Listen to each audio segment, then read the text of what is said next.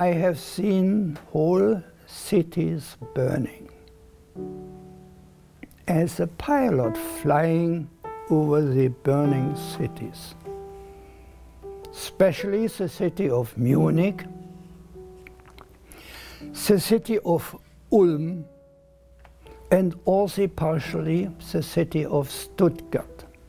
The strongest first semester for a student of city planning and architecture is to see a burning city.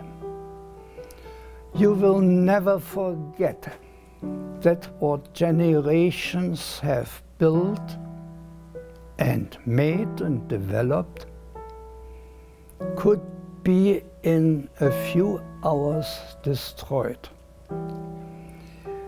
To talk on those things, to learn what you could learn from a war, is very important.